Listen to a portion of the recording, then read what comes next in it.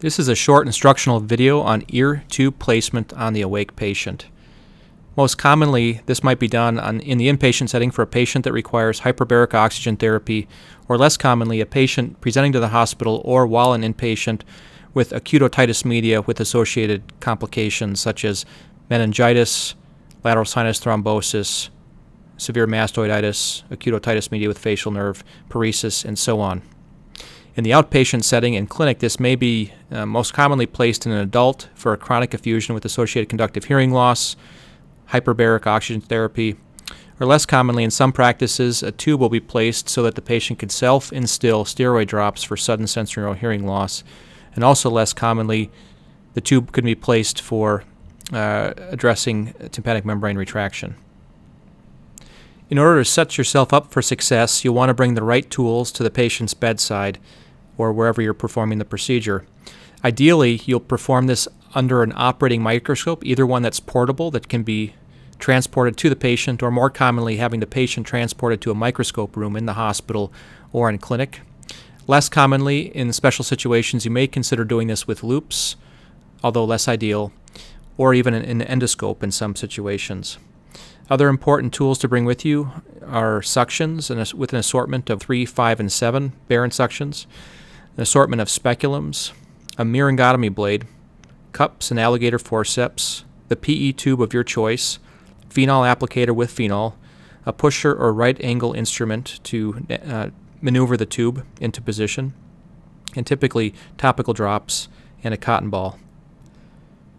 When you're approaching the patient, you want to obtain informed consent. The main risks associated with PE tube placement are a persistent tympanic membrane perforation, and there's about a 5% risk of that, and also post-tube otorrhea.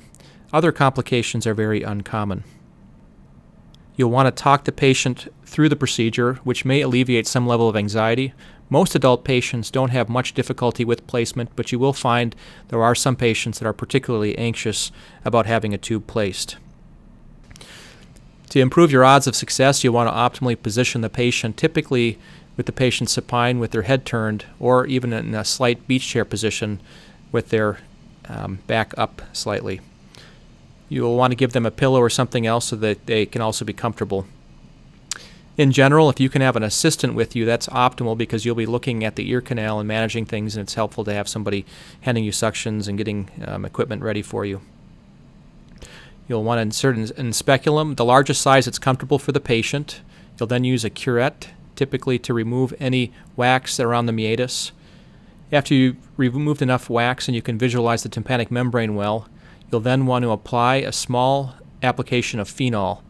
It's really critical that you don't pour any phenol down the ear canal by itself, and also you should be very precise with your phenol placement. There's many different types of applicators, including sponge applicators. I prefer a small, what almost looks like a small right angle applicator, so you can place the phenol exactly. When you're maneuvering your instruments in and out of the ear canal, you want to avoid bumping parts of the ear canal because it can be very uncomfortable to the patient, particularly along the anterior ear canal medially. This also can raise small blood blisters or blebs, which make it more challenging for you subsequently when you want to place the tube. After you applied an area of topical anesthetic with phenol, you'll then use your myringotomy blade. There's an assortment of myringotomy blades that you can use, ones that have bidirectional blade or double edge or single edge. I prefer the single edge. I think it's a little bit more exact, but either are reasonable.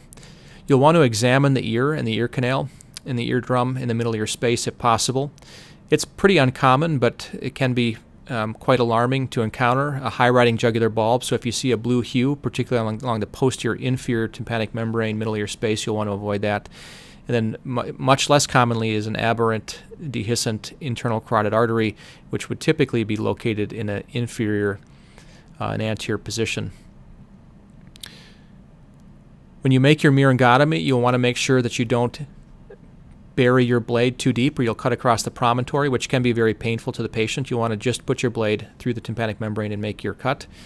You'll also want to make sure that your myringotomy incision is large enough. One common pitfall is to make a very small myringotomy and try to advance a tube through it, and particularly if it's a flexible tube, it'll often spring and you'll dunk your tube where the tube falls into the middle ear space and is difficult to retrieve. After you've made your adequate myringotomy, you'll then suction the middle ear space if there is fluid. If there's not fluid, you don't necessarily have to do this step. You'll then take your PE tube. There's multiple types of ear tubes, but broadly, I think it's easiest just to classify them into what I would consider longer lasting tubes and the more conventional PE tube. The conventional PE tube typically just has a central bore with 2 phalanges, and it's a lower profile tube. The longer lasting tubes, most generically called T-tubes, typically have longer medial phalanges, and the stem of the tube, or the tube itself, typically is longer as well. In most situations, in the inpatient setting and the outpatient setting, we'll be placing the more conventional type of PE tube. The placement of the myringotomy is often debated. In general, I like to place the myringotomy incision, posterior and inferior, simply because, at least from my perspective, there's no advantage to placing it elsewhere, and if there is a persistent perforation, it's quite easy to repair transcanal with a tympanoplasty. Once you have your PE tube, you'll typically grasp one of the phalanges with your small cups or alligator. I prefer cups because it's more precise than a larger alligator. You'll advance it where one flange enters the myringotomy. At that point, I'll typically switch to a small right angle, like a 0.3 millimeter hook, or what we call a pusher, which is a blunt-tipped straight pick. If it's a sharp-tipped object, sometimes you'll try to advance the PE tube and you'll accidentally stab the tube, and it's difficult to deploy it into the middle ear space. You'll want to apply gentle medial pressure until the second flange advances into the middle ear space. Ideally, you'll tip the tube just a little bit so you can see down the bore. After that, if there's any blood or any more effusion, you can suction that, and depending on the scenario, you might want to install topical drops if there's a associated infection. Following tube placement, it's typically advised to observe water precautions just for a couple days. And now we'll move on to key points. Ideally, this will be PE tube placement will be performed using a otologic microscope. As a compromise, depending on the context, you could consider using loupes or an endoscope as well. It's ideal to have an assistant with you because you'll be looking under the microscope, and it's helpful to have somebody handing you different instrumentation, including suctions. You'll want to bring all the relevant equipment with you and have it at bedside, as previously described in this episode. You'll want to avoid bumping or traumatizing any portion of the ear canal while moving in and out, and you want to have very precise placement of your phenol and your myringotomy incision to avoid trauma and pain for the patient. In general, you want to make a reasonably generous myringotomy or not be too constrained so that when placing the tube, it can spring medially into the middle ear. This concludes our short instructional video on PE tube placement in the awake adult.